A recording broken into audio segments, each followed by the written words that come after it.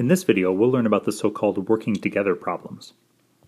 Before we get into an actual problem, though, let's make sure we understand the underlying concept. First of all, if it takes you 3 hours to do a job, what fraction of the job do you get done each hour? Well, we can imagine taking that job and splitting it into 3 equal pieces, and imagining that we get one of those pieces done each of those 3 hours. So that means we get a third of the job done in the first hour, a third in the second hour, and a third in the third hour. And that means that we get 1/3 of the job done in each of those 3 hours.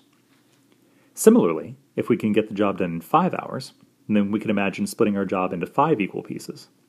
And in each of those hours, we get 1/5 of the job done. So following the pattern here, if it takes us t hours to do a job, then the fraction of the job we can get done each hour is going to be 1/t. And that works even if t isn't a whole number. It really doesn't matter what kind of number t is, it's going to be 1/t. Okay, so now let's work on a real problem. It takes Andy 40 minutes to do a particular job alone. It takes Brenda 50 minutes to do the same job alone. And we want to know how long would it take them if they worked together.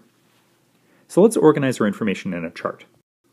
So first of all, we know that it takes Andy 40 minutes to do the job. And that means, just like we were talking before, in each minute, he gets 1/40th of the job done. Similarly, Brenda takes 50 minutes to do the job. And so in each minute, she gets 1/50th of that job done. Now together, we don't know how much time it takes them to do the job, so we'll just call that t.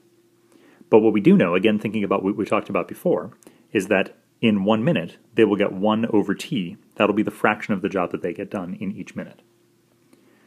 But since they're working together, the amount of work that Andy gets done in 1 minute, plus the amount of work that Brenda gets done in 1 minute, if we add those two amounts of work together, we'll get the amount of work that they get done together. So if we add 1/40th to 1/50th, we will end up with 1/t. And that gives us an equation that we can solve. Here's what that equation looks like. 1/40th plus 1/50th equals 1/t. And now let's try to see what we can do with the left-hand side there. Let's find a common denominator for those two fractions. There's lots of choices, but let's use 200. It's probably the smallest that we can do. So we can get the first fraction to have a denominator of 200 by multiplying top and bottom by 5. That gives us 5/200. And for the second fraction, we can multiply top and bottom by 4, and we end up with 4/200. And that still equals 1/t. So now we can combine the two fractions now that they have the same denominator.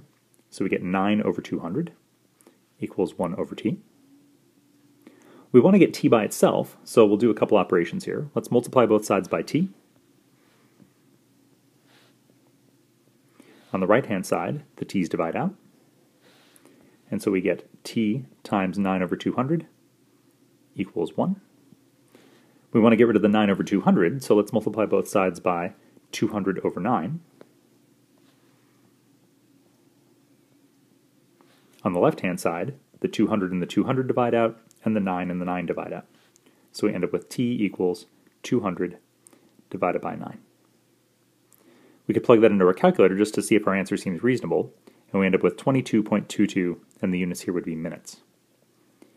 And again, that seems pretty reasonable. It took Andy 40 minutes to do it alone, Brenda 50 minutes to do it alone, so for it to take about 22 minutes for them to do it together, that seems in the ballpark. And that's our answer.